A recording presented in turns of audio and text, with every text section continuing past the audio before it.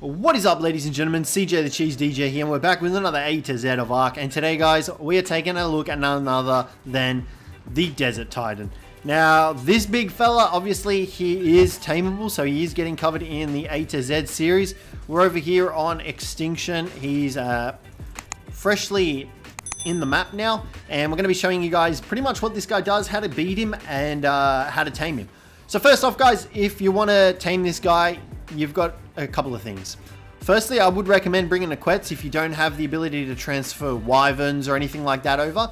If you do have the ability to transfer wyverns over, I would definitely recommend bringing like a lightning wyvern over from Ragnarok or Scorched Earth, because they are very powerful against the Desert Titan. I would recommend it heavily. As for everything else, you can see here we're not really taking any damage because the flock are unable to target us, which is really good. So this is why we've brought a Koppelz for, because you can bring the platform saddle, build a little metal box, and you will not be able to get knocked off by the flock. You can see we've got no admin commands activated, nothing like that, nothing dodgy going on here. We do have a level 300 Koppelz, but other than that, there's nothing else. So the flock are unable to target us. But now that we've got that covered, you can pretty much use this guy to just go ahead and pummel into the Desert Titan for as much as you want. Do be careful of the lightning strikes though, because they can damage you. But the Koppelz is definitely a way to go about doing this. Just make sure you pump up a lot of health and melee damage and stamina. So you can take this guy and you should be fine. And yeah, that's pretty much it. If you don't have access to a Koppelz, like I said, lightning wyvern, even a mech, if you've got access to a mech. If not, you can go out using weapons, like guns and stuff like that, to try and take this guy down. It'll just take you a very, very long time. And you can stand on like the cliff tops and actually shoot at this guy and stuff like that to kill him. Now, in order to tame this guy, it's a little bit tricky. You have to get his lightning bolts that he calls down. You actually have to get those to hit his corruption nodules. So he's got 3 corruption nodules. He's got 1 here. He's got 1 on each side of his wings. And that's pretty much these bits here. So you need to get the lightning to hit them in order to pretty much expose them to damage. So it's very painful sometimes to get it. But you can see there, we've just hit that corruption nodule with its lightning, which means it's now available for us to attack. You'll know you're attacking it or hitting the right thing when you see 1 point of damage being done. So you can see there we just hit 1 point of damage, which is what you want to look for. You want to break all 3 of these corruption nodules. Now, in order to do that, like I said, you pretty much just need to hit it. You want to try and make sure that you're hitting for 1 damage. If not, you will need to try and go a little bit higher in order to just make sure that you're hitting the corruption nodule. Trying to get the right angle here. Still hitting for 284 and it's gone away. So yeah, but the only way to get these corruption nodules to reveal themselves is to get it hit by the lightning. Now, what I would recommend as well is targeting the tail first, the tail nodule. Otherwise, you will have a bit of trouble later down the line because you will start using like tail flip attacks and tail flapping attacks that can damage you and make targeting the tail a pain in the butt. So you want to try and make sure that you get the tail first for the corruption nodule. And it is a little bit buggy sometimes, obviously, that's Ark in general, where it won't hit the corruption nodule. Well, it will, where it will hit the corruption nodule, but it won't open up the node to be attacked. So it's a little annoying sometimes, but you can see there we just hit that one, and we're going to try and go in for another attack on it. Like I said, you want to make sure that you're hitting for 1 point of damage, so you need to try and angle yourself that you hit it properly. There you go. Yeah, you can see we did hit for 1, and there's another one. Every time his wing kind of flaps up, we can hit it a little bit. Because you don't want to deal any extra damage to him. The more damage you do to him, the less health he will have when you've tamed him. So you can see there, we're just going to sit here and soak this. We're not taking any damage. I don't know if it's because his attacks aren't connecting, but we're not taking any damage. So we've got another lightning bolt coming in, so we're just going to sit on top of his wing. And we're going to fly away. And that should hopefully open up the node. It didn't open up the node. Let's try again. You can use like a tech chest piece and like weaponry to shoot at the guy as well. That will work effectively as well. It just costs quite a bit of elements, so do be careful of that. But you can see the nodules open back up again. We can attack it. We're dealing 1 damage. It does say 1 damage, but the higher the melee damage on the creature that you are using, the more effective and quicker it will take this nodule. But you just need to make sure that you're hitting for the 1, because if you're hitting for the 284, you aren't hitting the actual nodule. And like I said earlier, it will decrease the amount of health that this dude has when he's tamed up. So make sure you're hitting that 1 and don't hit anything above that. If you are hitting the high damage, you want to try and reposition yourself to just hit the nodule. It is a little bit time consuming. It's pretty frustrating because it's just sometimes you can't get it, sometimes you can, but there's no real clear indicator of the depth and stuff like that, so you got to be a bit careful. So what we're going to do now, we're going to reactivate creative mode. We're going to go for a tech rifle like that, and we're going to give ourselves some element to speed up this process a little bit, otherwise we're going to be here all day. There we go, and we're going to go with the tech chest piece as well. Chuck that bad boy on. Awesome. Now, one thing you do have to be careful of if you are going to do this method is the flock will attack you. See, now they attacked him. That's weird. We're going to whistle passive here. I want to see what happens with him. But we're flying around now. We're going to deactivate creative mode in just a second. Get that opened up. There we go there. You can see we're probably going to die because we do not have any other extra armor. But you can see there we're hitting for the 1. So that's definitely what you want to aim for. Now, obviously we've got the Koppelz. But he's not really going to be able to do much. So just make sure you dodge the lightning strikes. Otherwise you will die. Like that.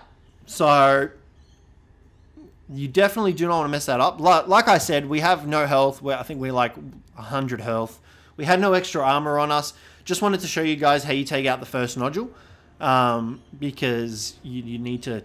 That's how you tame him. That's literally the entire way you tame him. Killing him is significantly easier because you can just use a Koppelz and sit on top of him and hack at him, or like a wyverns or anything like that. But we're back over here. We're going to come back. We're just going to break this first nodule. Let's grab another tech rifle. And a chest piece as well. There we go. And we'll give ourselves some more element. Done. Alright, let's chuck that on. We got that up and running. Let's go. Alrighty guys, and you can see there we just destroyed the first nodule. So you'll know if you destroy the nodule because all the corruption sort of stuff will disappear on him. So that took us a very long time. So you've got to do that 3 times. It can be extremely tedious. But if you want to take on the King Titan, it's definitely recommended and definitely needed in order to do so. Otherwise, you will not have any luck killing the King Titan. So you need to make sure you get that lightning strike continuously hitting the nodules, and you should be good at accessing, opening up the nodules and stuff like that. But yeah, the tail one can sometimes be a bit glitchy where it doesn't open up. It's a pain in the butt.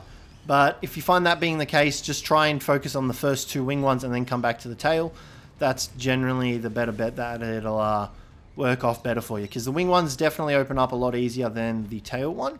We'll show you when this last lightning strike comes down. But that took us a while to get that first nodule, and you can see he didn't lose too much health. So as long as you're hitting him and you're dealing the 1 damage, you definitely can take this guy. So now we're going to go over his tamed abilities, because if we try and tame this guy legitimately, well, we're not even taming it legitimately because we're in creative mode. So yeah, so we'll bring you guys back. We're going to tame this guy up, and yeah, we'll show you his abilities. You big ugly beast. But when you do kill him, you do get quite a few good blueprints. You can see there we got some tech swords. We got a journeyman MRLM. We also got a tech helmet blueprint as well, and another MRLM, as well as some extra ammo for the mechs and stuff, and elements, and an apprentice ride helmet.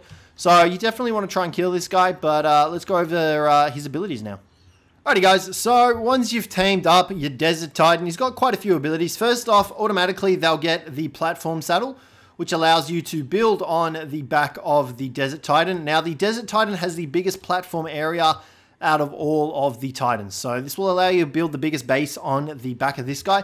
As well as that, you will get artificial gravity while standing up here, so you won't get launched off or anything like that. You can walk around normally and stuff like that, which is great. Now, like I said, you can build on the back of these as well. He does have other abilities, so if you hold down your secondary attack, and you see here, you get the ability to call down lightning strikes. Now, in order to call down multiple, you can just keep using your secondary attack button. For mouse, it's right click. For Xbox and PlayStation, it should be your right triggers. Now, you have a charge of 6 of these before they have to recharge up. You can see in the bottom left-hand corner, that tells you how many lightning charges you've got left and how quick they're recharging. He's got a primary attack, where if you're not looking forward, he will do a tail slap above himself. So anyone like on the platform that shouldn't be there will get attacked. If you're looking straight on, he'll do a bite attack. I don't know, we'll pull it up like this. You can see that's his biting attack. So the biting attack does deal damage as well. Another ability as well that he has is he has the ability to obviously spawn in the flocks. You can currently see them following us. Now, in order to do so, all you need to do is hit spacebar. I don't think we can do it though because we already have some. Oh, you just saw there some came flying out. Can we do it again so you guys can see? There you go there. It's a spacebar to do that. And you can actually direct these to attack targets. To do so, all you need to do is hit C.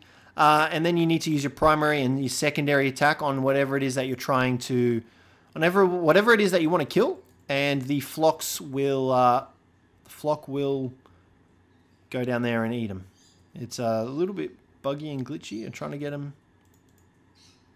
Oh, I was like, that Morellatops is flying? Let's try and... There we go. There, you can see that we got the target acquired by the flock, and they just got launched up by the geyser. They're going to chase after him. We're going to get him to go after this Morellatops. These guys deal really good damage, so it's definitely worth using these guys to help you out if you're trying to attack stuff. You can see that they deal some pretty decent damage. So they will attack as well once you command them, obviously, but you can switch back and go back to attacking normally as well. Switch back to your Desert Flock and get them to attack a new target and stuff like that. So, yeah, the Desert Titan, he's not the fastest dude, but he is the one with the biggest platform saddle and he can fly, which... Obviously, it's a little bit slow, but getting around extinction and stuff like that, it makes taming this guy up really worth it in comparison to like the other two Titans anyway, because they are crazy slow. But yeah, guys, that's all there really is to the Desert Titan, unfortunately. Bit of a shorter one today. Hopefully, you guys enjoyed that one. Like I said, with taming him, you just need to aim for the corruption nodules. Can be a bit glitchy, so bear with it.